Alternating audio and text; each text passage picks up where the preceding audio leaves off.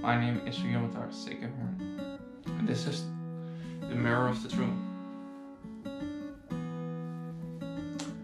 So, you consider yourself a spiritual person. Fine for you. But did you know that if you are not vegan, you are a hypocrite? You are playing lip service.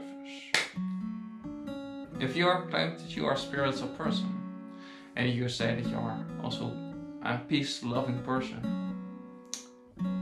then you must know that if you are not vegan, you are a spiritual hypocrite. Why? Now,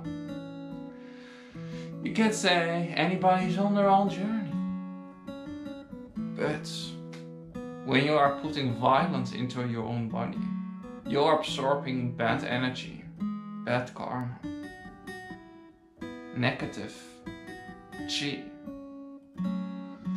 You're not making this world a better place by just talking and doing nothing.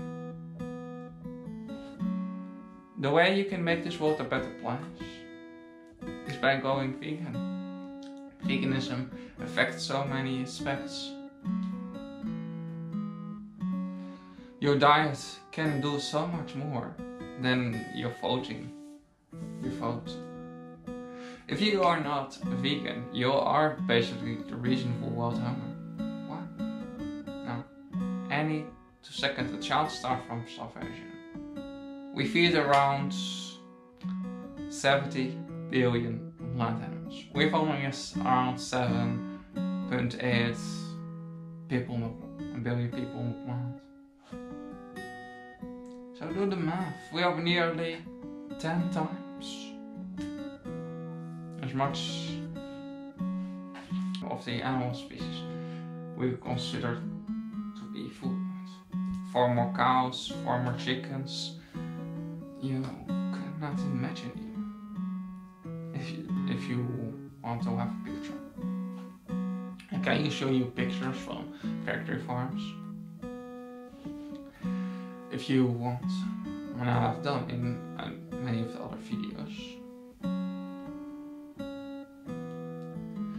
But that even as you not show the total amount of terror.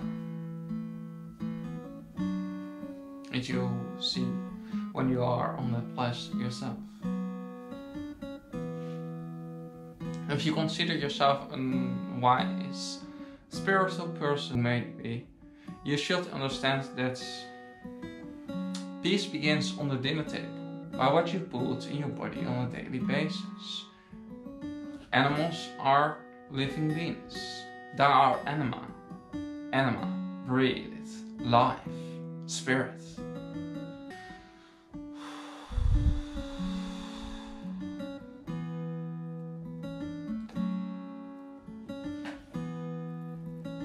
They want to be free, want to be happy, just like you, just like me. You don't have to be a smart guy or girl to understand that any living being values his life just as much as you value your life. I think you don't want to be hanging upside down and let somebody cut your throat, like they do in the concentration camps refer so euphemistically as slaughterhouses. A house of slaughter. Why does it even exist? Specifically, when most people say they understand right or wrong.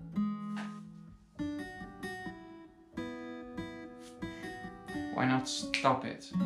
You can do something about it.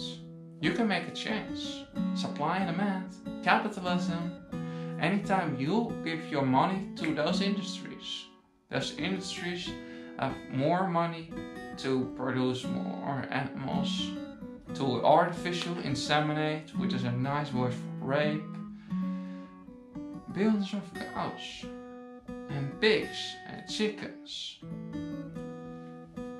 You can make a difference for them by being vegan and try to inspire other people to do the same thing.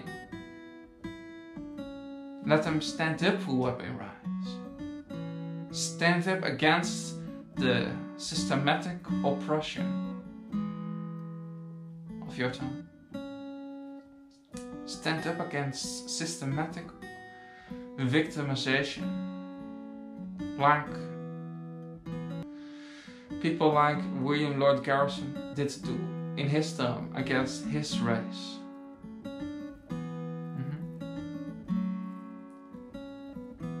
But something is legal does not mean it is right.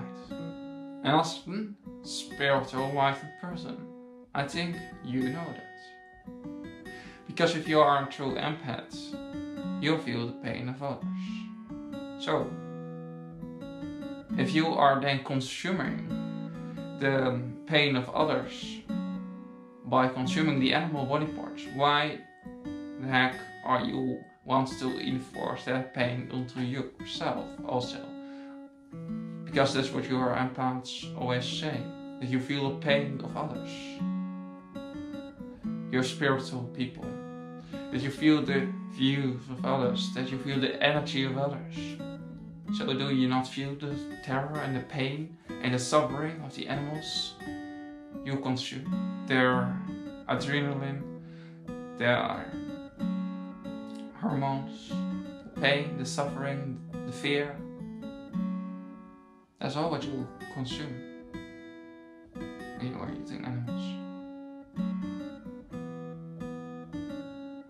So, go vegan. And eat things that are not believed.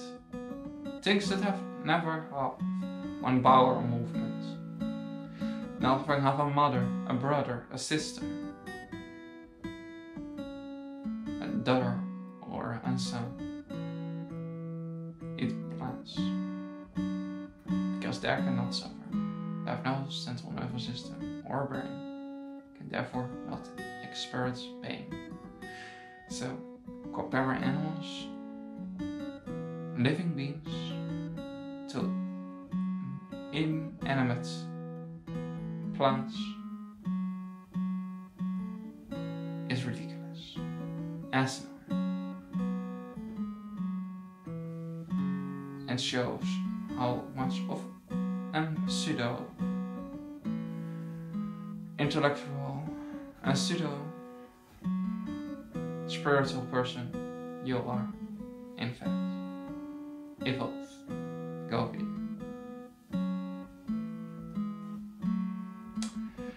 And spread the word of non-violence to all innocent